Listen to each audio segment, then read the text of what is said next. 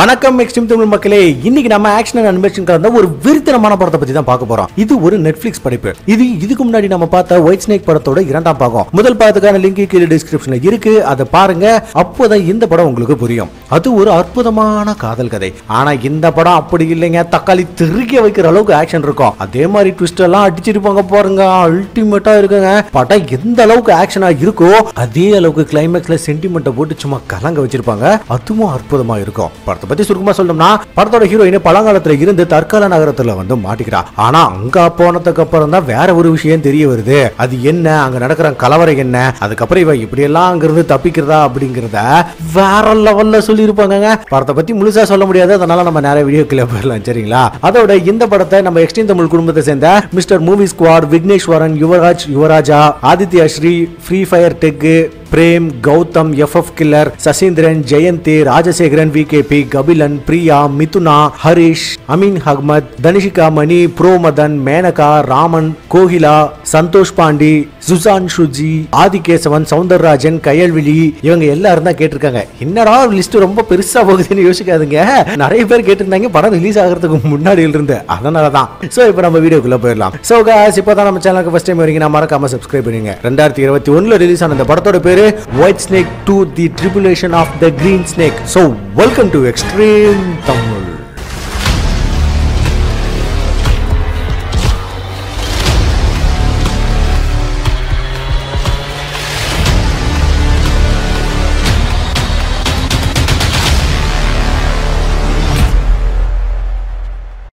படத்தோட ஓப்பனிங்லயே அக்கா தங்கச்சி ரெண்டு பேரும் கடலுக்கு நடுவுல இருக்காங்க. இந்த வெள்ளை பொண்ணு பேரு பிளாங்கா, இந்த பச்சை பொண்ணு பேரு வெர்டா. இந்த பாகத்துல வெர்டா தான் ஹீரோயின். இப்போ இவங்க கடலுக்கு நடுவுல இருக்கிற இந்த கோவில தான் தாக்க போறாங்க. ஹீரோயின் வேண்டாம்னு சொல்ல பிளாங்கா தாக்குதலுக்கு போக இவளும் பின்னாடியே போய் இன்னைக்கு வசந்த காலம் ஆரம்பிச்சிருக்கு, முட்டுக்கள் மலர ஆரம்பிச்சிருக்கு, நாம பாம்பு சகோதரிகள் சேர்ந்தே இருப்போம்னு தாக்குதல் நடத்தி சுனாமியா வர வைப்பாங்க பாருங்க. ஆரம்பமே அட்டகாசமா இருக்குங்க. இத கோவில இருந்த ஒரு மொட்டை பார்த்துட்டு பாத்தற இவங்க ரெண்டு பேரும் ஓங்கி அடிப்பாங்க பாருங்க. அங்கிருந்த சாமியாரு அசால்ட்டா ஷீல்ட உருவாக்கி தடுப்பாரு. அது மட்டும் இல்லாம தன்னோட சக்தியை வெளிப்படுத்துவாங்க பாருங்க. நம்ம ஆளுங்க செதறி போய் விழுறாங்க. உடனே அவரு ஏதோ ஒரு போர்ட்டல் மாதிரி உருவாக்கி வெர்டாவை தூக்க பார்க்க பிளாங்கா தன்னோட ஹேர் பின்னை விட்டு அதை தடுக்க பாப்பா. ஆனா அதோட சக்தி தாங்க முடியாம ஹேர் பின் உடைஞ்சு போயிருது. கூடவே இவளையும் வேற உள்ள இழுக்க ஆரம்பிச்சிருது. இந்த பக்கம் சாமியார் கிட்ட இருந்த மொட்டை வேண்டாம் அவளை விட்டுருங்கன்னு கெஞ்சிக்கிட்டு இருக்கா. இந்த பக்கம் பிளாங்கா கையில பார்த்தா ஒரு குழந்தை இருக்கும். இது இவளுக்கும் முதல் பக்கத்தோட ஹீரோ ஜுவான் இருக்கான் இல்லையா, அவனுக்கும் பிறந்த குழந்தை தான். சாமியார் கிட்ட கெஞ்சிக்கிட்டு இருந்த இந்த மொட்டை தான் ஜுவான். இப்போ மறுபிறவி எடுத்திருக்கான். ஆனா அந்த மூதேவி ஏன் எங்க வந்து செட்டில் ஆச்சுன்னு தெரியல. ஒருவேளை சாமியார் தான் பிரிச்சிருப்பார் போல. ஹீரோயின் அந்த துப்பு கட்டவன் ஒண்ணு உன்னோட ஜுவான் இல்லன்னு சொல்ல பிளாங்கா இதுல அவரு மேல எந்த தப்பும் இல்ல, இந்த குழந்தைய அவர்கிட்ட சேர்த்துருன்னு சொல்லிட்டு அந்த போர்ட்டலுக்குள்ள போயிடுறா.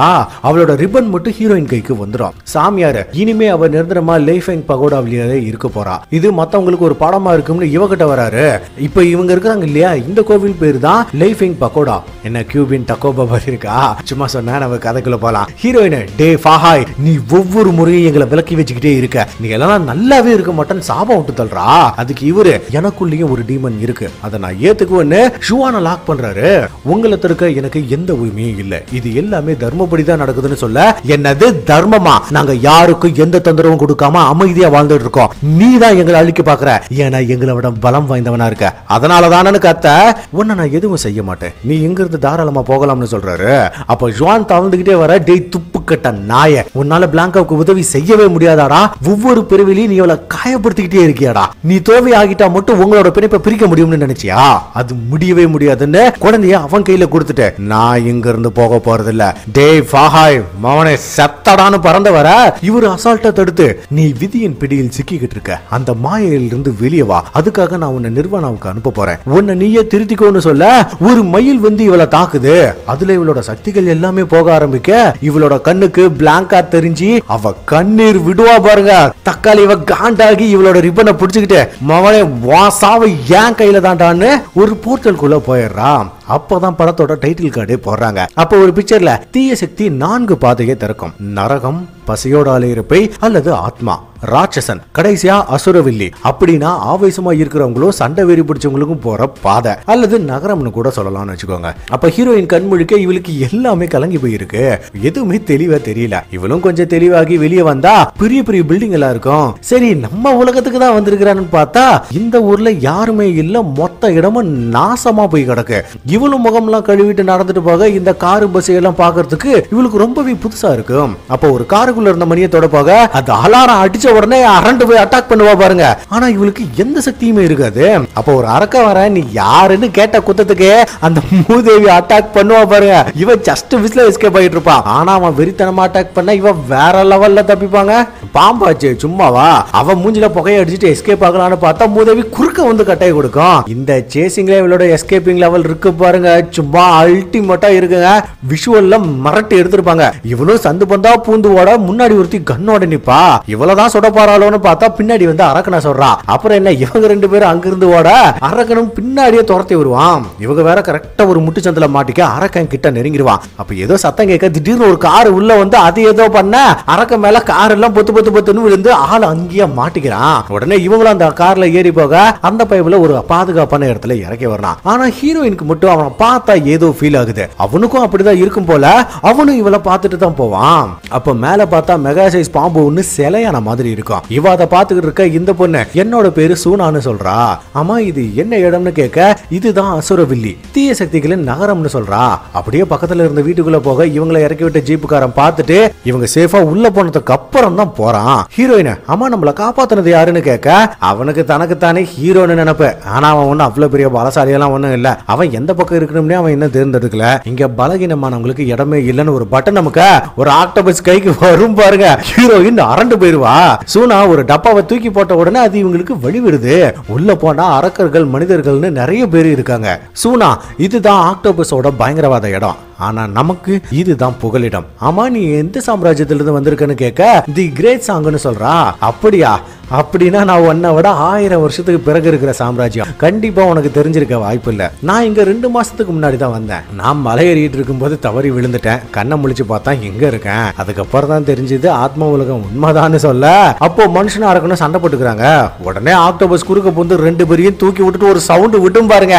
அப்படியே எல்லாரும் அரண்டு போயிருவாங்க. அதுவும் தூக்கி வீசிட்டு அது பாட்டுக்கு வேலையை பார்க்க ஆரம்பிச்சிடும். சூனா இங்க தான் நமக்கு பாதுகாப்பு. யாராலையும் அவ்வளவு சீக்கிரம் உள்ள வர முடியாது. அது மட்டும் இல்ல இங்க எந்த மேஜிக் பவர்ஸும் இல்ல, இருந்தாலும் வேலை செய்யாது. இதுதான் உண்மையான நரகம். இங்க நீ உயிரோட இருக்கணும்னா நீ பலசாலியா இருக்கணும்னு சொல்லிட்டு வர. குறுக்க ஒருத்தன் வந்து சீன் போட்டு சூனா கழுத்திலே கத்தி வச்சிருவான். உடனே ஹீரோயின் அவன் கழுத்தை அறுத்து போடுவா பாருங்க. பயங்கரம். அதெல்லாம் சும்மா நொடி பொழுதுல நடந்துரும். அப்ப அவன் உடம்புல இருந்து ஆத்மா வெளியே போக அதை பிடிக்க ஒரு குரூப் அடிச்சுக்குதுங்க. அதுக்கப்புறம் ரூமுக்கு வந்தா இவ ஒரு சோடாவை தூக்கி போட அது பொங்கறத பார்த்துட்டு பொசுக்கு நசுக்கி போடுவா. ஆக்சுவலா நம்ம ஆளு பழங்காலத்துல இருந்து இங்க வந்து பார்த்துட்டு எல்லாமே புதுசா தானே தெரியுது. அதனாலதான் அம்மா கடந்த 1000 வருஷமா என்னதான் நடந்துச்சுன்னு கேட்க நிறைய நடந்திருக்குதுன்னு லேப்டாப் எடுத்து வச்சு இது வரைக்கும் நடந்தா எல்லாத்தையும் காட்டுறா. அதுக்கப்புறம் துப்பாக்கி சூட பயிற்சி எடுக்கிறது, வெளியே போனா ஆளுங்க வந்து இவங்க பொருட்களை ஆட்டைய போறதுன்னு இப்படியே போகுது. காண்டானவா கண்ணெல்லாம் நமக்கு செட் ஆகாதுன்னு கத்தியில துணியை சுத்தி அதையே ஆயுதமா மாத்திக்கிறா. கூடவே பைக் ஓட்டுறன்னு விழுந்து வாடுறதுன்னு எல்லாமே நல்லா போயிட்டு இருக்கும். ஒரு கட்டத்துல இவ்வளவு நல்லா பயிற்சி எடுத்து பயங்கரமான ஃபார்முக்கு வந்துருவா. அப்போ ஒருத்தங்கிட்ட வியாபாரம் பண்ண வந்தா அவன் தன்னோட வேலையை காட்ட ஹீரோயின் பைக் சாகசம் பண்ணுவா பாருங்க. சும்மா கொளுத்தோம். அதோட கத்தி வீசி கண்டம் பண்றதெல்லாம் தரமான சம்பவமா இருக்குங்க. அதுக்கப்புறம் தனியா உட்கார்ந்து இருக்க சூனா வந்து பேசுவா. நான் இங்க இருந்து தப்பிக்கணும், என் சகோதரியை கண்டுபிடிக்கணும்னு சொல்ல என்னது வெளியே போறதா, அதுக்கு முதல்ல நீ இங்க உயிரோட இருக்கணும்னு சொல்றா. அப்ப திடீர்னு அந்த இடமே அதிர என்னடான்னு பார்த்தா எருமை மூஞ்சியும் குதிரை மூஞ்சியும் ஒன்னா சேர்ந்து மொத்த கேங்கோட இந்த இடத்துக்கு வந்திருக்காங்க. உடனே இடத்த காலி பண்ணணும்னு பேக் பண்ண கீழே ஆக்டோபஸ் அவங்களை உள்ள வராம தடுத்துட்டு இருக்கோம். ஆனா அவங்க அம்பு விட்டு அவனுக்கு உள்ள வந்து ஆக்டோபஸ் சும்மா கண்டம் தண்டமா விட்டி தள்ளுறானுங்க. இதுக்கு மேல இங்க இருந்த ஆபத்துன்னு மேல போய் பைக் எடுக்கலாம்னு போக இந்த பக்கம் இந்த எருமை கும்பலோட தலைவன் வரான். அப்ப ஆப்போசிட் சைடுல இன்னொரு குரூப் வருது. இந்த 2 குரூப்புக்கு எப்பவுமே பஞ்சாயத்து தான் போல. அதுல ஜீப்ல உட்கார்ந்துருக்கிற இந்த நல்லவன் தான் சைமன். இவனுக்கு 2 பேருக்கும் பேச்சுவார்த்தை நடத்திக்கிட்டு இருக்க. இந்த பக்கம் நம்ம ஆளுங்க மேல வந்தா அங்கேயும் ஆளுங்க இருக்காங்க. அதனால சத்தம் போடாம பைக்கை தள்ளிட்டு வந்து ஸ்டார்ட் பண்ணி அவங்கள சுத்து தள்ளிட்டு அங்க இருந்து கிளம்புறாங்க. நம்ம ஆளுங்க பைக்கிங்ல சும்மா தெறிக்க விடுவாங்க. அவனுங்களும் விடாம துரத்துக்கிட்டே வரானுங்க. அப்போ ஒருத்தன் ஆயுதத்தை வீசினதுல சூனாவோட வண்டி டேமேஜ் ஆகி இவங்க 2 பேருமே 2 குரூப்புக்கு சென்டர்ல வந்து விழுகுறாங்க. இதுல சூனா பைக்கு கட்டில மாட்டிக்க மேல அந்த மாஸ்க் போட்டவன் வந்துருவான். அப்ப கீழே ஒரு மலமாடு வந்து சூனாவோட கதையை முடிக்க அவ அப்படியே ஆவியா மறைஞ்சிடறா. வெறியான ஹீரோயின் அவனை போட்டு அடி அடின்னு வெறி பிடிச்ச மாதிரி அடிக்க அவன் அப்படியே எருமை மாட்டு மேல மழை பெஞ்ச மாதிரியே நிப்பான். பின்ன எருமை மாடு தானே அது மட்டும் இல்லாம இவளையும் லாக் பண்ணிடுவான். இவளை போட்டு பிடிச்சு நசுக்கு நசுக்கு நசுக்க கண்ணை அப்படியே திருப்பி போட்டுன்னு மாட போட்டுருவான். அது இல்லாம எந்திரிச்சு வெறித்தனமா சுட சைமன் இம்ப்ரெஸ் ஆயிருவான். அப்ப சில எருமை மாடுங்க வர பொசுக்குன்னு அதை யாரோ சுட்டுறாங்க. யாரா நம்ம மாஸ்க் பயிலான்னு பார்த்தா இல்ல சைமனு. உடனே 2 குரூப்பும் அடிச்சுக்கிறதுக்காக களத்துல இறங்க காத்து ஒரு நோட்டி அப்படியே நின்னுட்டு மறுபடியும் மூவ் ஆகுது. என்னடா இந்த பக்கம் பார்த்தா மிகப்பெரிய சூறாவளியே வருது. சொல்ல போனா அது ஒண்ணு சூறாவளி இல்லையே, ஏதோ பேய். உடனே ஆளாளுக்கு ஒரு பக்கம் பிச்சுக்கிட்டு ஓட இந்த மாஸ்க் பையெல்லாம் அதுகிட்டு இருந்து உசுர கையில பிடிச்சிட்டு ஓடிக்கிட்டு இருப்பான். இங்க ஹீரோயின் ஒரு காரை பிடிச்சி தொங்கிட்டு இருக்கு. அப்ப முன்னாடி பார்த்தா பயங்கரமான பேய் எல்லாம் வருது. உடனே இவளும் பூந்தடிச்சு ஓட அதுங்க வந்து எல்லாரையும் கொண்டு தள்ளுது. இவ கூட அந்த மாஸ்க் பையிலும் வந்து ஜாயின் பண்ணிக்கிறான். ஒரு கட்டத்துல அவன் மட்டும் தனியா மாட்டிக்க இவளை சைமன் வண்டியில ஏத்திட்டு கொண்டு போயிருவான். எல்லாம் முடிஞ்சதுக்கு அப்புறம் இவனோட இடத்துக்கு வந்தா எல்லாருமே நாக தள்ளி போய் கிடக்குறாங்க. அப்போ ஒருத்தி இந்த டீமன்ஸ் எல்லாம் மீறி போகுதுங்க. முந்தியெல்லாம் மாசத்துக்கு ஒரு முறை தான் வரும், ஆனா இப்போ அடிக்கடி வருதுங்கன்னு புலம்பிக்கிட்டு இருப்பா. இப்போ வந்துச்சுல இந்த பச்சை கலர் பேய், அதுக்கு பேர் தான் கல்பாஸ்னு சொல்லுவாங்க. அதுல ஒருத்தன் நாம மறுபடியும் ஒண்ணு சேர்ந்து ஆகணும், இங்க மனிதர்களுக்கு டீமன்ஸ்களுக்கு இடம் இல்ல, இது ராட்சசர்களுக்கு சொந்தமானது இடம்னு சொல்ல இவங்களுக்குள்ளேயே சண்டை ஆரம்பிக்குது. உடனே சைமன் போது நிறுத்துறீங்களா, நான் ராட்சசனும் இல்ல டீமனும் இல்லன்னு சொல்ல அப்ப இன்னொருத்தி இப்படி நம்ம சண்டை போட்டுக்கிட்டு இருக்க கூடாது, இது அதுக்கான நேரம் இல்ல, நம்ம கூட இருக்கிறவங்க எல்லாருமே நமக்கு பயன்படுவாங்கன்னு சொல்றா. அதுக்கு இன்னொருத்தி இவ எதுக்கு உதவான்னு ஹீரோயினை கை காமிக்க இவன் நக்கலா சிரிப்பா. உடனே அவ கடுப்பை அட்டாக் பண்ண சிங்க குட்டி அல்டிமேட்டா எஸ்கேப் ஆவா. அதோட அவளையும் தூக்கி போட்டு சேத்துல செம்ம பரட்டி லாக் பண்ணி ஏய் என்ன தைரியம் இருந்தா என்கிட்ட மோதுவ உள்ள போச்சு அப்படியே புடிச்சு நசிக்கிறவன் வான் பண்ண இன்னொருத்த அட்டாக் பண்ண வருவான். அவனை சைமன் லாக் பண்ணி நீங்க என்ன தலைவனாக்குனதுல இருந்து என்னால என்ன முடியுமோ அதை தான் நான் செஞ்சுக்கிட்டு இருக்கேன்னு ஹீரோயின் முகத்துல இருந்த சேர துடைக்க இவ ஒரு மாதிரி ஆகிருவா. இங்க பாருங்க, இப்போ சண்டை போட்டுட்டு இருக்கிறதுக்கு ஆனா நமக்கு நேரம் இல்ல, இப்போ சரக்கு தான் முக்கியம். நம்ம கிட்ட உணவு இருக்கு ஆனா ஃபியூல் இல்ல. சூரிய உதயத்திற்கு பிறகு நான் குட் மார்க்கெட்டுக்கு போயிட்டு வரேன், என் கூட இவளும் வருவான்னு ஹீரோயினை சொல்றான். மறுநாள் காலையில இவங்களும் வண்டியில போக பில்டிங் எல்லாம் பின்னாடி இடிச்சு விழுந்துகிட்டே வருது. சைமன் இங்க பொறுத்த வரைக்கும் உணவுக்கும் ஃபியூலுக்கும் மட்டும்தான் வேல்யூ, மத்ததெல்லாம் ஒண்ணுமே இல்லைன்னு சொல்ல பில்டிங் இடிஞ்சு பயங்கரமா கலவரமாயிட்டு இருக்கு. ஹீரோயின் அவன் இங்க யாருதான் பலகீனமானவங்கன்னு கேட்க எதுக்குமே தயாரா இல்லாதவங்கன்னு சொல்றான். இப்படிதான் என் சகோதரியும் ஒரு பலகீனமானவங்க கூட காதல்ல விழுந்து எல்லாமே நாசமா போச்சு, ஒருவேளை நான் காதல்ல விழுந்தா என்ன பாதுகாக்க கூடியவனா இருக்கணும்னு சொல்றா. இந்த பேச்சுவார்த்தை நடந்துட்டு இருக்கும்போது அப்படியே பின்னாடி பாத்தீங்கன்னு வைங்களேன் எல்லாமே ரணக்குட்டூரமா ரணகலமா தாங்க போயிட்டு இருக்கோம். சைமன் இந்த கல்பாசல்ல எங்கிருந்து வந்து தொலைச்சதுங்கன்னே தெரியல, ஒருவேளை அதுகிட்ட நம்ம கடிப்பட்டுட்டா நாமளும் அதுங்கள மாதிரியே மாறிடுவோம்னு சொல்ல அப்போ சில அரக்கர்கள் வந்து இவங்க பெட்டி ஆட்டை போட பாக்குறாங்க. சைமன் இவளை வண்டி ஓட்டு விட்டுட்டு கொஞ்ச நேரத்துல அவன் சாக போயிருவான் பாருங்க, பயங்கரம் அதெல்லாம். அது இல்லாம இவங்க ஒரு இடத்துக்குள்ள போக பெரிய பெரிய மான்ஸ்டர்ஸ் எல்லாம் பாறையை தூக்கி போட்டு கொல்ல பாக்குதுங்க. இதெல்லாம் பாக்குறதுக்கே தரமான சம்பவமா இருக்குங்க. இவங்கள மான்ஸ்டர் விருத்தனமா விரட்டி வருது. இதுக்குடா இப்படி கொலகார பாவிகளா இருக்குதுங்கன்னு பார்த்தா இவங்க கிட்ட இருந்து கொள்ளை அடிக்கிறதுக்காகவும் இவங்களை உயிரோட திங்கிறதுக்காக வந்திருக்குது. அப்போ ஒண்ணு இவளை கவ பார்க்க சைமன் வண்டியை திருப்பி சும்மா தெருக்க விடுவான். இவங்களும் சர்ன்னு ஒரு இடத்துக்குள்ள வந்து வண்டியை நிறுத்த அதுங்களும் அப்படியே நின்றது. கொஞ்ச நேரம் கழிச்சு கிளம்பி போயிருதுங்க. ஏன்னா இதுக்கு மேல குட் மார்க்கெட் ஏரியா யாரும் உள்ள வர மாட்டாங்க. ஏன்னா இந்த ஒட்டுமொத்த அசுரவிலையும் குட் மார்க்கெட்டோட பாஸுக்கு பயப்படுவாங்க. அது யாருன்னு தெரிஞ்ச நீங்களே அசந்து போயிருவீங்க. இவங்களும் உள்ள போக பலமா செக் பண்ணிட்டு அதுக்கப்புறம் தான் உள்ள அனுப்புறாங்க. நம்மால ஒரு மாதிரியா பாத்துக்கிட்டே வர சைமன் இவ கையை பிடிச்சு கூட்டிட்டு போவான். இவங்க அப்படியே கோட்டைக்குள்ள வந்தா அந்த மாஸ்க் போட்டவன் இங்க இருந்து தப்பிச்சு போக பாப்பான். அப்போ ஒருத்தி அவனை தடுத்து அவன் கழுத்துல இருந்த தாயத்தை எடுத்துக்கிறா. இது யாரான்னு பார்த்தா ஃபர்ஸ்ட் பார்ட்ல நம்ம பார்த்த ஓஹானாய் பொண்ணு. இவ தாங்க இந்த இடத்தோட பாஸ். இவளோட பேரு பௌஷிங். இவ யாரு, இவளோட வேலை என்னன்னு தெளிவா தெரிய ஃபர்ஸ்ட் பார்ட் பாருங்க. இப்போ நம்ம கதைக்குள்ள போயிடலாம். ஹீரோயின் நான் ஏன் இங்க இருக்கேன், இங்க என்ன நடக்குதுன்னு கேட்க ஓனாய் பொண்ணு அவங்கிட்ட தாயத்தை கொடுத்துட்டு நீங்க 2 பேருமே என்னோட பழைய கஸ்டமர்ஸ் தான், அதனால நான் கண்டிப்பா உங்களுக்கு சொல்றேன்னு அந்த ஓனாய் மூஞ்சி இந்த பக்கம் திரும்பி இவங்க மூஞ்சில புகைய விட்டு அவங்களோட சொந்த உலகத்துல நிறைவேறாத ஆசையோட இருந்தவங்க இங்க வந்தா மறுபடியும் மறுபிறவி எடுக்க முடியாது. உங்களோட காலம் எங்கேயே முடிஞ்சிடும், உங்களை ஆட்டி படிக்கிற விஷயமும் எங்கேயே முடிஞ்சிடும். இந்த இடத்துலயே நம்மளோட கோவத்தையும் பழிவாங்குற எண்ணத்தையும் விட்டுறணும். அதுதான் நம்மள ஆட்டி படிக்கிற ஒரே விஷயம். இதுதான் ஒன்னு ஆட்டி படிச்சுட்டு இருக்கிற விஷயம்னு பிளாங்காவோட ரிப்பனை காட்டுறா. சரி நான் இங்க இருந்து எப்படி வெளியே போறதுன்னு கேட்க கண்டிப்பா போகலாம், என் கூட வாங்கின ஒரு லிப்ட்ல அண்டர் கிரவுண்டுக்கு கூட்டிட்டு போறா. அங்க பார்த்தா ஒரு குளம் இருக்கும். ஓனாய் பொண்ணு இதுதான் விடுதலை குளம், இதுக்குள்ள குதிச்சா இங்க இருந்து நீங்க வெளியே போயிடலாம். அது மட்டும் இல்ல நீங்க உள்ள குதிச்சுட்டா உங்களோட நினைவுகளும் போயிடும், கூடவே உங்களோட கோபமும் தான். ஆனா குதிக்கிறதுக்கு முன்னாடி எல்லாருமே தயங்குவாங்க, அது ஏன்னு நீங்களே கொஞ்சம் பாருங்கன்னு சொல்றா. அப்ப அந்த பக்கம் ஒருத்தன் தண்ணியை பார்த்துட்டு நான் பாஸ் பண்ணிடுவேன்னு கதறிட்டு இருக்க, இந்த பக்கம் ஒருத்தி அவனோட காதல நினைச்சு கதறிட்டு இருப்பா. அவனோட நினைவா இருக்கிற அந்த பொருளை தூக்கி போட்டுட்டு இவளும் பின்னாடியே அழுதுகிட்டு தண்ணிக்குள்ள குதிக்க உள்ள இருந்து நிறைய கைகள் வந்து இவளை கொத்துக்கறி போடுது. அதாவது இவளோட அந்த நினைவுகளை மட்டும் எடுத்துக்குது. அது முடிஞ்ச பிறகு தண்ணி கடியில போக இவ காதலோட நினைவுகளும் காத்தோட காத்தா கரைஞ்சு போகுது. அவளும் அசுரவெளியை விட்டு வெளியே போயிடுறா. அப்ப மாஸ்க் போட்ட போய் தண்ணியில எட்டி பார்த்தா இவனுக்கு எதுவுமே தெளிவா இல்ல. அம்மா அது ஏன்னு கேட்க உன்னோட நினைவுகள்ல குறைபாடுகள் இருக்குன்னு சொல்றா. அப்ப ஹீரோயின் போய் பார்க்க இவளுக்கு பிளாங்கா தான் தெரியுறா. அவளை பார்த்த உடனே சந்தோஷப்பட அவ என்னடானா ஜுவான் எங்க இருந்தாலும் கண்டிப்பா நான் அவனை கண்டுபிடிப்பேன்னு சொல்றா. வெடுப்பான ஹீரோயின் இது ஏன் உனக்கு இன்னும் ஞாபகம் இருக்குதுன்னு அழுவ. மாஸ்க் போட்டவன் இவள ஒரு மாதிரியா பாப்பான். வானாய் பொண்ணு, நீ இந்த குளத்துல குதிச்சா நீ தண்ணியில பார்த்த பொண்ண மறந்துடுவ, உன்னோட ஞாபகங்களும் மறைஞ்சு போயிடும், நீயும் விடுதலை ஆகலாம்னு சொல்றான். ஆனா இவன் மனசு இல்லாம திரும்பி வர சைமன் அது ரொம்ப ரொம்ப கஷ்டம்னு எனக்கும் தெரியும்னு சொல்றான். அப்ப மாஸ்க் பைபிள வந்து பாய் பாய் சொல்ல மேல இருந்து இதை பார்த்துக்கிட்டு இருந்த வானாய் பொண்ணோட புகை ஒரு நொடி நின்னு போகுது.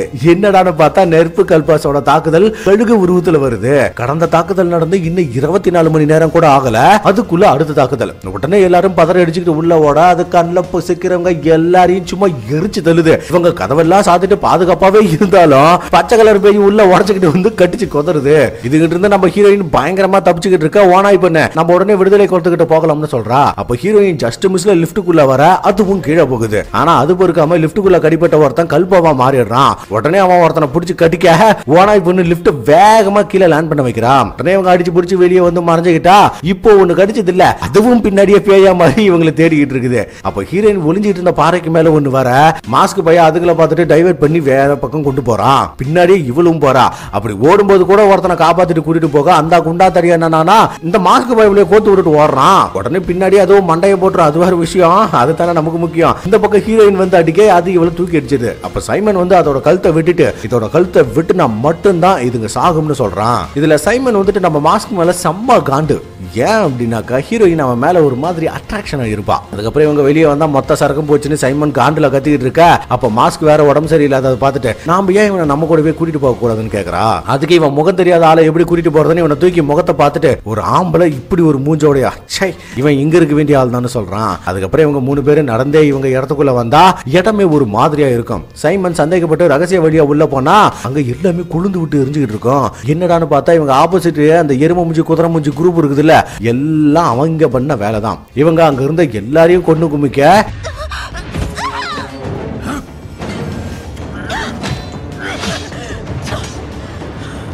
இவங்க நைஸா அங்க இருந்து எஸ்கேப் ஆயிடுறாங்க. அதோட தலைவன் வந்து சைமன் எங்கன்னு கேட்க அவர் கண்டிப்பா பழி வாங்கறதுக்காக திரும்பி வருவான்னு சொல்றா. அடுத்து என்னன்னு சொல்லவா வேணும், அவளையும் போட்டுன்னு போட்டுறான். இன்னைக்கு நம்ம ராட்சசர்கள் ஜெயிச்சிட்டோம், இதுல உங்களுக்கு தான் நன்றி சொல்லணும்னு சொல்ல அவங்க மாஸ்க் கழட்டினா சாதாரண மனுஷங்க தான். அவன் அந்த மாஸ்க்கு இன்னும் சக்தியை அதிகப்படுத்தி கொடுக்க அவனுக்கு அதை போட்ட உடனே பெரிய அரக்கணங்களா மாறிடுறாங்க. இங்க நம்ம ஆளுங்க வெளியே வர சைமனை நான் மறுபடியும் பெரிய ஆளா வருவேன்னு சொல்லிக்கிட்டு இருக்க மறுபடியும் தண்ணி ஒரு நொடி நின்னு போகுது. அப்படியே சைட்ல பார்த்தா தண்ணி கல்பா வந்து இருக்கு. என்னடா இது நமக்கு வந்த சோதனை, அதுல சிக்க கூடாதுன்னு மேல ஏறி ஓட பின்னாடியே அந்த பச்சை பை வேற வர ஆரம்பிச்சிருது.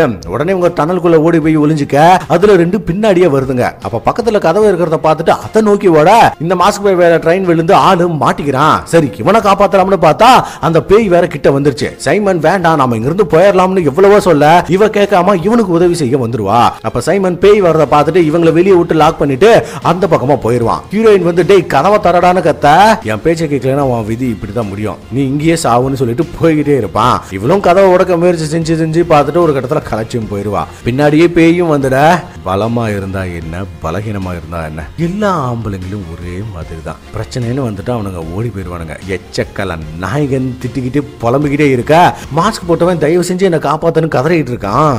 ஹீரோயின் உன்னை காப்பாத்தி மட்டும் என்ன செய்ய போறேன்னு நேரா பேய்கிட்ட போக இப்போதாங்க ஒரு அல்டிமேட் ட்விஸ்ட்.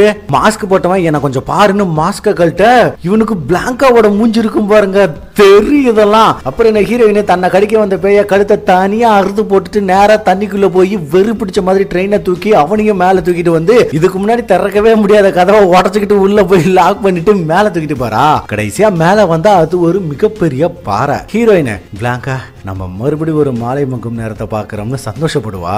அன்னைக்கு நைட்டு அம்மா நீ லிவிங் பக்கோடாக்குள்ள போனியே அங்க இருந்து எப்படி தப்பிச்ச, நீ ஏன் ஒரு ஆணோட உடம்புக்குள்ள இருக்குன்னு கேட்க அது எனக்கு தெரியல, எனக்கு எந்த ஞாபகமும் இல்ல, எனக்கு ஞாபகம் இருக்கிறதெல்லாம் ஒரு ரோட கிராஸ் பண்ணேன், திடீர்னு நான் பறந்துகிட்டு இருந்தேன், யாரோ எனக்காக காத்துக்கிட்டு இருந்தாங்க, நேரம் நின்னு போச்சு, என் முகம் நிலத்துல பலமா மோதிச்சு, என்னை சுத்தி எல்லா இடத்துலயும் நெருப்பா இருந்துச்சு, அதுக்கப்புறம் நான் இங்க வந்தேன்னு சொல்ல திடீர்னு இடமே அதிருது, என்னடான பக்கத்துல பார்த்தா மலை எல்லாம் மூழ்குது. பிளாங்கா நான் எந்திரிக்கும் போது இந்த எலும்பால செய்யப்பட்ட ஃப்ளூட் என் கையில இருந்துச்சு. நான் இங்க இருந்து தப்பிக்கணும். ஆனா நான் யாரை மறக்கணும்னு எனக்கு கொஞ்சம் கூட தெரியல. நான் அவங்கள கண்டுபிடிக்கணும். நான் தண்ணீர்ல பார்த்த அந்த முகம் யாரோடதுன்னு எனக்கு தெரியலன்னு புலம்பிக்கிட்டு இருக்கான். இதை பார்த்த இவளுக்கு அது ஷுவானா தான் இருக்கும்னு தெரியுது. ஹீரோயின் என் சகோதரியை பார்த்து நானும் காதலிச்சா என்ன பாதுகாக்கக்கூடிய ஒருத்தனை தான் காதலிக்கணும்னு நினைச்சேன். அதுக்கப்புறம் தான் இங்க வந்தா சைமனை பார்த்தேன். ஆனா அவனும் மத்த ஆம்பளைங்க மாதிரி தான் சுயநலவாதின்னு சொல்ல பிளாங்கா ஃப்ளூட் வாசிச்ச உடனே பிளாங்கா சொல்றது சரிதான். முடிவுல பலம் எதுக்குமே உதவாது. நல்ல இதயம் அது மட்டுமே போதுமானதா இருக்கும். அது சரி, என்ன உனக்கு ஞாபகம் இல்ல? அப்புறம் ஏன் நான் இங்க வந்தப்ப காப்பாத்துனேன்னு கேட்க அதுக்கு எப்படி சொல்றதுன்னு எனக்கு தெரியல. அது என் கடமைன்னு மட்டும் எனக்கு தெரியுது.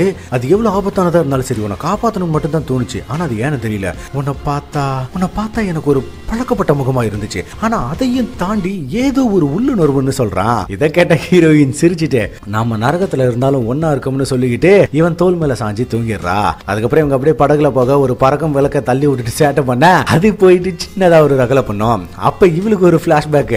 அதுல இவங்க தியானம் பண்ணிட்டு இருக்கும்போது ஒரு அணில சேட்டை பண்ணிச்சுன்னு மரத்தை பிடிச்சு உழுக்க பிளாங்கா மேல பண்ணி கொட்டுது. உடனே இவங்க ரெண்டு பேரும் பனியை உருண்டை பிடிச்சிட்டு விளையாண்டத அப்படியே சந்தோஷமா இவ அப்படின்னு நினைச்சு பார்த்துட்டு இருக்கா. இப்ப இவனும் அதே மாதிரி தான் பண்ணிட்டு இருப்பான். ஹீரோயின் ஆமா இங்க இருந்து ஞாபகங்களோட தப்பிச்சு போறதுக்கு வேற ஏதாவது வழி இருக்குதான்னு கேட்க இருக்குன்னு சொல்றாங்க. அது அந்த ஓனாய் பொண்ணுக்கு மட்டும் தான் தெரியும்னு சொல்றான். அடுத்த சீனே இவங்க நேரம் அவகிட்ட வர ஆமா ஒரு வழி இருக்கு, ஆனா எனக்கு தேவையானதை நீங்க தரணும்னு சொல்றா.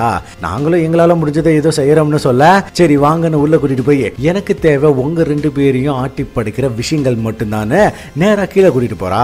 இதுக்கு முன்னாடி நீங்க வந்தப்ப உங்க கூட வந்த அரகுறை என் கூட பிசினஸ் வச்சுக்கணும்னு நினைச்சான். அவன் இந்த அசரவில்லை விட்டு வெளியே போகணும்னு நினைச்சான்னு சொல்ல அது யாரானு பார்த்தா சைமனு. அவனை பார்த்த உடனே ஹீரோயின் கடுப்பாக ஆமா இவன் மேல தனிப்பட்ட கோபம் ஏதாவது இருக்குதான்னு கேக்குறா. அதுக்கேவா அந்த மாதிரி விஷயத்துக்கு அவன் கொஞ்சம் கூட ஒர்த்தம் இல்லைன்னு சொல்ல இவ்வளோ நல்லது வேலையை ஆரம்பிங்கன்னு சொன்ன உடனே அவனை சில பூச்சிகள் தண்ணிக்கு மேல தூக்கிட்டு வருது.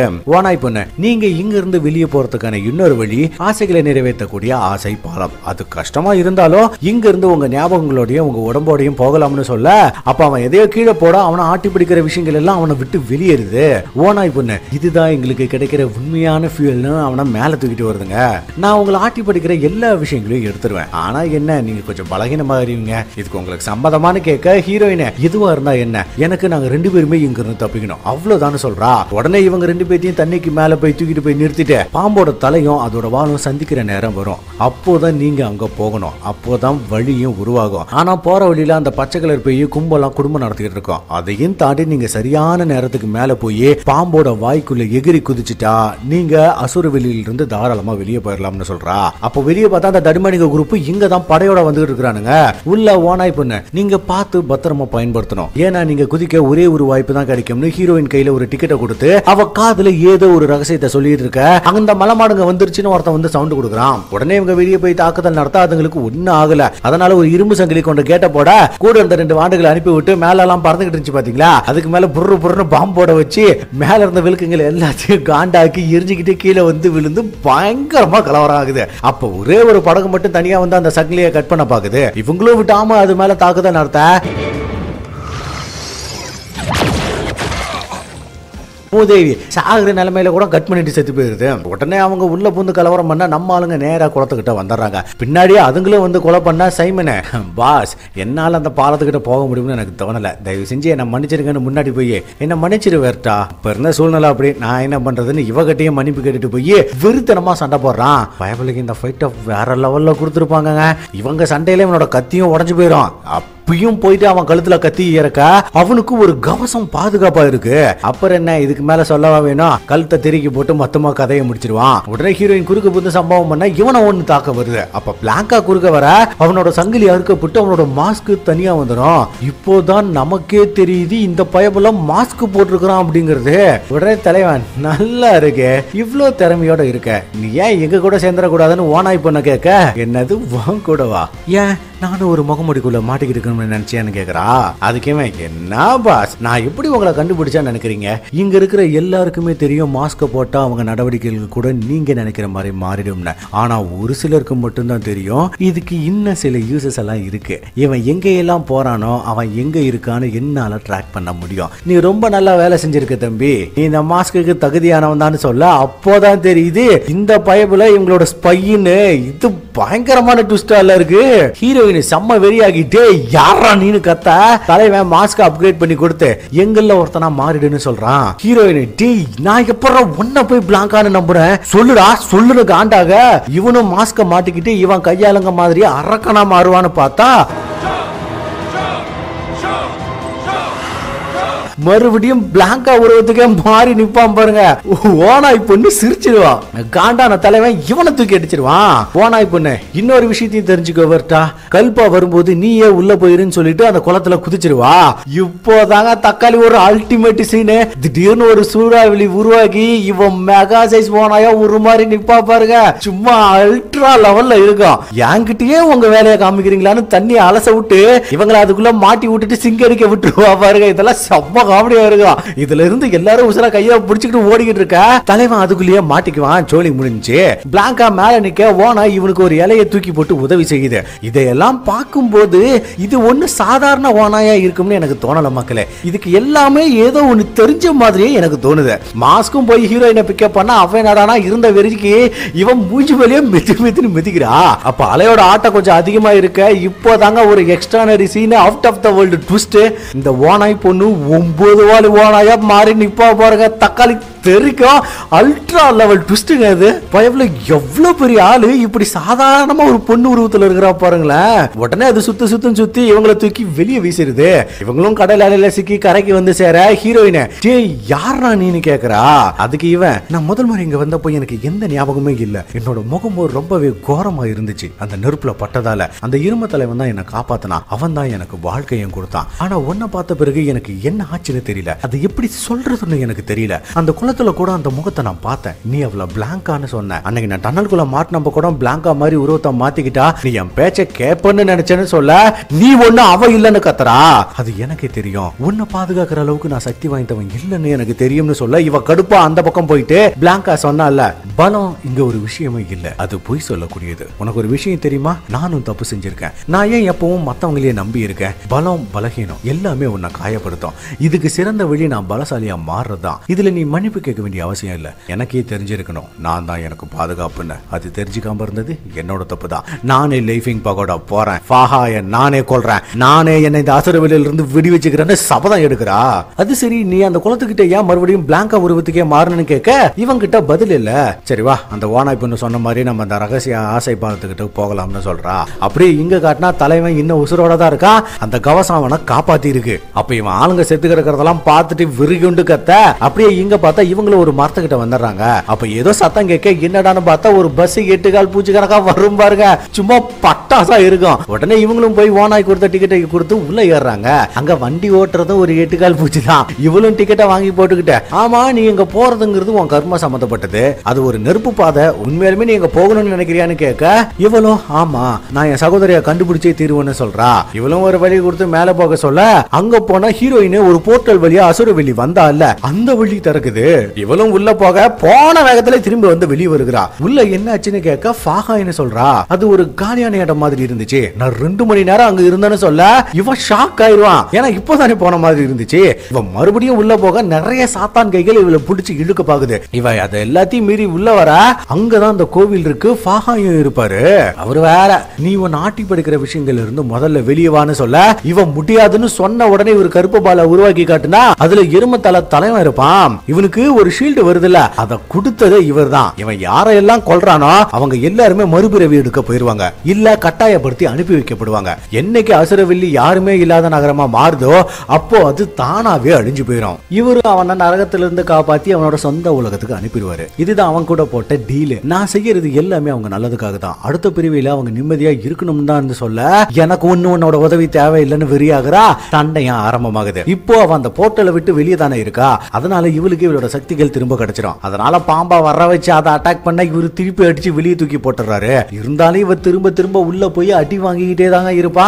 விட்டு கொடுக்கறதா இல்ல அடி வாங்கிக்கிட்டே இருக்கா திரும்ப திரும்ப. இந்த பக்கம் பஸ் வேற ஓட்டையாக்கி போக இந்த பைப்ல அதை அடைக்க முயற்சி செஞ்சுக்கிட்டு இருப்பான். இவளும் போறது அடி வாங்குறது ரெஸ்ட் எடுக்கிறது காயத்துக்கு மருந்து போறதுன்னு தொடர்ச்சியா நடந்துகிட்டே இருக்கு. கேப் விடாம ஃபாஹாய் இத்தனை வருஷம் ஆகியும் நீ அடங்க மாட்டியான்னு கேட்க உன்னை கொல்ற வரைக்கும் இது ஓய போறது இல்லைன்னு தாக்குதல் நடத்திக்கிட்டே இருக்கிறாங்க. அவரும் மட்டும் திருப்பி திருப்பி திருப்பி திருப்பி அடிச்சுக்கிட்டே இருக்காரு. அப்ப வெளியே வேற அந்த கல்பா தாக்குதல் நடத்த பஸ் எல்லாம் பயங்கர சேதாரம் ஆகியிருக்கும். இதால நெருப்பு வேற, இவனும் நெருப்புல இருந்து இவளை காப்பாத்திக்கிட்டு இருப்பான். இந்த பக்கம் தலைவன் வேற இவங்களை வெறித்தனமா தேடிட்டு இருப்பான். இங்க இவனுக்கு அடிபட்டு இருக்க பிளாங்காவோட அடிப்புனா கட்டி விடுவா. அதுக்கப்புறம் மறுபடியும் உள்ள போக ஃபாகாயி கிழவன் ஆகி போய் வயசாகி போச்சுங்க.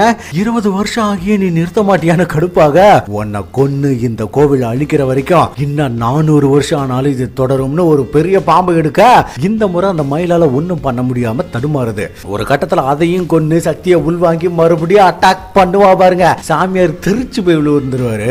இவன் அந்த கோவில மொத்தமா உடச்சு தள்ளிடுவாங்க. இந்த சீன் எல்லாம் பயங்கரமா காமிச்சிருப்பாங்க. ஃபாகாய், நீ என்னதான் செஞ்சாலும் தர்மம் தான் கடைசியில ஜெயிக்கும். இப்போ என்கிட்ட சக்தியே இல்ல, இதோட என் நேரமும் முடிஞ்சிருச்சுன்னு அப்படியே இறந்து போறாரு. அப்ப வெளியே பார்த்தா சண்டை போட்டுக்கிட்டு இருந்த எரும மாடு மேலேயே இருந்த ஷீல்டும் மறைஞ்சு போகும் பாருங்க. அதுவே பயங்கரமா இருக்குங்க. ஏன்னா மிகப்பெரிய வெடிப்பை ஏற்படுத்தும். இருந்தாலும் கொலை செய்யறதை மட்டும் நிறுத்த மாட்டான் மூதேவி. இங்க ஹீரோயின் வெளியே வர, இப்போ நம்ம அசுரவெளியை விட்டு வெளியே போகலாம்னு சொல்றா. அப்போ உள்ள இருந்து ஏதோ ஒரு விருப்பு ஏற்பட பஸ் சல்லி சல்லியா நொறுங்கி போகுது. என்னடான்னு மேல பார்த்தா அந்த ஆசை பாலம் உருவாகுது. இந்த காட்சி அவ்வளவு அற்புதமா இருக்குங்க. அப்போதான் அந்த ஓனாய் சொன்ன கல்பா வரும்போது நீயே உள்ள போயிருன்னு சொன்னது ஞாபகம் வருது. சலந்தி பொண்ணு வேற, அங்க 20 வருஷங்கிறது இங்க வெறும் 1 மணி நேரம் தான். நீ உன்னோட கர்மாவில இருந்து விடுபட்டுட்ட. அதனால இனிமே உனக்கு இங்க இடம் இல்ல. அதனாலதான் அந்த பாலம் ஓபன் ஆயிருச்சு. நீ இங்க இருந்து போய் வாழ்க்கையை சந்தோஷமா வாழுன்னு சொல்லி அனுப்புறா. இங்க எருமை தன்னோட கையை அறுத்தா ரத்தம் வருது. ஏய் சாமியார, உன்னை மாமியார் வீட்டுக்கு அனுப்பாம விட மாட்டேன்னு கடுப்பாக அப்போ அந்த ஆசை பாலத்தை பாக்குறான். அப்ப இவனுக்கு அந்த ஓனாய் பொண்ணு இல்ல 9 வால் ஓனாய் சொன்னது ஞாபகம் வர இவனு அந்த பாலத்துக்கு கிளம்புறான். இங்க ஹீரோயினே, உன் பேர் கூட எனக்கு தெரியல, கேட்டா அதுவும் ஞாபகம் இல்லைங்கிற. சரி விடு, நான் போய் என் சகோதரியை தேடுறேன், நீ போய் விடுதலை கொடுத்துல பார்த்தவங்களை தேடுன்னு சொல்ல 2 பேருமே ஒருத்தருக்கு ஒருத்தர் புரிஞ்சுக்கிறாங்க. அதுக்கப்புறம் அப்படியே உள்ள போக அங்க பார்த்தா பச்சை பையெல்லாம் கொரட்டை விட்டு தூங்கிட்டு இருக்கோம். இவ தெரியாம ஒரு பாட்டில தள்ளுவிட போச்சான்னு பார்த்தா நல்ல வேலை அது எந்திரிக்கல, இல்லன்னா பாடி ஆயிருப்பாங்க. அதனால சத்தம் போடாம மெல்ல மெல்ல மேல போக இவன் ஒரு கிளை புட்டுக்கிட்டு கீழே விட போற நேரத்துல ஹீரோயின் பிடிச்சிருவா, இல்லன்னா செத்துருப்பான் ஆளு. அப்ப கீழே பார்த்தா அந்த எரும மாடு மேல ஏறி வந்துட்டு இருக்கோம். உடனே இவங்க வேக வேகமா மேல ஏற பின்னாடி அந்த மூதேவி விடாம வந்துகிட்டு இருக்கும் பாருங்க. இந்த சீன் எல்லாம் வேற லெவல்ல காட்டியிருப்பாங்க மக்களே. அப்போ மறுபடியும் காத்து நின்னு போக இதுக்கு மேல சொல்லவா வேணும், கல்பாயெல்லாம் வர கலவரம் ஆரம்பிச்சிருது. இவங்க உசர கையில பிடிச்சி ஓடிக்கிட்டு இருக்க இந்த சத்தம் கேட்டு பச்சை பையன் வேற கூட சேர்ந்து எந்திரிச்சிருது. இவங்க ஓடுறதும் பின்னாடி அதுங்க துரத்துறதும் காட்டி இருப்பாங்க பாருங்க. சும்மா வேற லெவல்ல இருக்குங்க. இவங்க கஷ்டப்பட்டு மேல ஏறிக்கிட்டு இருந்தா அதுங்க வேற குறுக்க பூந்து கட்டையை கொடுத்துக்கிட்டு இருக்கோம். இதுல வேறு வேற பிரிஞ்சு தனியா போக நம்ம ஆளுங்க அதுல இருந்து தப்பிக்கிறதே பெரிய கொடுமையா தாங்க இருக்கும். இந்த கலவரத்துல எரும மட்டைய வேற பச்சை பைய பிடிச்சி கடிச்சு வச்சிரும். இவனும் கொஞ்சம் கொஞ்சமா மாற அவன் மாஸ்க தள்ளி விட்டுட்டு ஓடிக்கிட்டே இருப்பான். ஆனாலும் அவன் ஏறி வேற வச்சு வழி மறிச்சிட்டு போவான். மூதேவி திருந்தவே திருந்தாது. அப்ப பச்சை பை வேற ஹீரோயின் குறுக்க பூந்து அவனை காப்பாத்தி அவனுக்கு கொடுத்து சண்டை போட்டுக்கிட்டு இருக்க இவன் பக்கத்துல இருந்த பச்சை பைய பார்த்துட்டு அதை பிடிச்சிக்கிட்டு பறந்து போய் மேல வந்து லேண்ட் ஆகுறாங்க. இவங்களும் வேக வேகமா மேல போக எருமை வேற முக்கால் வாசி மாறிடுவான். நான் மாறக்கூடாது, நான் போகணும்னு ஓடி வர ஒரு கட்டத்துல முடியாம முழுசா மாறிடுறான். இவங்களும் ஓடி வந்து எகிற அந்த பாம்போட வாய்க்குள்ள போன பச்சை பையெல்லாம் அப்படியே கருகி செத்து போயிருது. இவங்க ஜஸ்ட் மிஸ்ல கிட்ட போக எருமாவை இவன் கால பிடிச்சிருவான். இதால 2 பேருமே கீழே விழுக இவளும் கம்பியை எடுத்து வீசுவா. ஆனா அது அதோட முதுகுல சொருகிக்கும். நம்மளும் முடிஞ்ச அளவுக்கு சமாளிக்க பார்ப்பான், ஆனா முடியாது. அப்ப ஹீரோயின் கீழே விழுறத பார்த்துட்டு தன்னை தானே கடிக்க வச்சு அதோட முதுகுல இருந்த கம்பி எடுத்து கழுத்தை அறுத்து போட்டுருவான் பாருங்க. அல்ட்ரா லெவல் சீனுங்க அதெல்லாம். அதோட ஹீரோயின் வந்து பிடிச்சிக்கிட்டு ஏன்டா இப்படி பண்ணன்னு அவ ஒரு பக்கம் கலங்கிட்டு இருப்பா. இவனும் உருமாறிக்கிட்டே இருக்க இவங்க 2 பேரும் கட்டி பிடிச்சிக்கிட்டு அப்படியே நேரா கீழே போறாங்க. அப்ப திடீர்னு இவனுக்கு ரக்கா வந்து இவளை தூக்கிட்டு மேல பறந்து போவான் பாருங்க. வேற மாதிரி சீனுங்க அதெல்லாம், பயங்கரம். இவனோட திட்டமே இதுதான். இப்போ இவங்க மேல போறதுக்கு வழியே இல்ல, இவன் தான் கொண்டு போகணும். அதனாலதான் இவனு இப்படி செஞ்சிருக்கான். இவனு உருமாறாம கொஞ்சம் கொஞ்சமா மேல வந்து இவளையும் தூக்கி பாம்பு வாய்க்குள்ள தூக்கி போட்டுருவான். ஆனா இவ விடாம கைய பிடிச்சிக்கிட்டு இருக்க, என்ன விடு நீ போன்னு சொன்னாலும் இவ விடவே மாட்டா, பிடிச்சிக்கிட்டு தான் இருப்பா பாருங்க. இந்த சீன் எல்லாம் செம்ம டச்சிங்கா இருக்குங்க. அப்ப இவன் ஹீரோயினை பார்த்துட்டு இவன் அவ்வளவு சந்தோஷப்படுவான். சொல்ல வார்த்தையே இல்லை இந்த சீன் எல்லாம். என்னால இங்க இருந்து வர முடியாது, இன்னைக்குதான் மொட்டுகள் மலர ஆரம்பிச்சிருக்கு, இதழ்களும் காத்துல பறக்குது, நான் தண்ணீர்ல பார்த்த முகமும் இப்போதான் எனக்கு தெளிவா தெரியுதுன்னு முழுசா மாறுவான் பாருங்க. இவன் அப்படியே துடிச்சு போயிருவாங்க. அப்போ இவன் கையில இருந்த தாயத்தும் அந்த ரிப்பனு இவ கைக்கு வர இவனோட மாஸ்கும் மொத்தமா அழிஞ்சு போகுது. அதுக்கப்புறம் ரொம்ப நாள் கழிச்சு ஹாங்ஸோவா காட்டுறாங்க. அதாங்க இவ அழிச்ச கோவில் இருந்த இடம். ஹீரோயின் நடந்துகிட்டே அந்த அசுரவெள்ளி இந்த உலகத்துல எங்க இருக்கு, நான் அவனை மறுபடியும் சந்திப்பேனா, பிளாங்கா எங்க இருக்கான்னு யோசிச்சுக்கிட்டே வர பக்கத்துல அந்த கோவில் ரிவீல பார்த்துட்டு ஆமா இது அந்த லைஃபைங் பக்கோடா தானே பெருசுகிட்ட கேட்க ஆமா ஆனா இது ரொம்ப நாளைக்கு முன்னாடியே அழிஞ்சு போச்சு இப்போதான் இதை மறுசீரமைச்சிருக்காங்க ஏதோ வெள்ளனாக அங்க அடைப்பட்டு இருக்கிறதா சொன்னாங்க இந்த கோயில் அழிஞ்சு போனப்பவே அவளும் பல வருஷத்துக்கு முன்னாடியே விடுதலையாக இருக்கணும் அவளோட கர்மா முடிஞ்சு மறுபிறவியும் எடுத்திருக்கணும் இப்போ அவ இங்க எங்க வேணாலும் இருக்கலாம் உனக்கு நேரம் இருந்தா ஒரு முறை அங்க போயிட்டு வாமா அவங்க சில பழங்காலத்து பொருட்கள் எடுத்து வச்சிருக்காங்களாம்னு சொல்றாரு சரி நீ இவளும் அங்க போய் சுத்தி பார்க்க யாரோ ஒருத்தர் எலும்பான உருவான ஹேர்பினை பத்தி சொல்றாங்க உடனே இவ போய் பார்த்தா அது பிளாங்காவோடதுதான் இவ அதை பார்த்துட்டு எல்லாரும் போனதுக்கு அப்புறம் அதை ஆட்டையை போட்டுட்டு வந்து எல்லாத்தையும் ஒன்னா வைக்க ஒரே ஒரு பீஸ் மட்டும் இல்ல உடனே அந்த தாயத்தில் இருந்ததை எடுத்து வைக்க அது முழுசா மறுபடியும் உருவாகுது இப்போதானே தரமான விஷயங்கள் எல்லாம் இவ கண்ணுக்கு தெரிய ஆரம்பிச்சிருக்கு அந்த அல்டிமேட் ட்விஸ்ட் என்னன்னா அசுரவெளியில இருந்தான் பாத்தீங்களா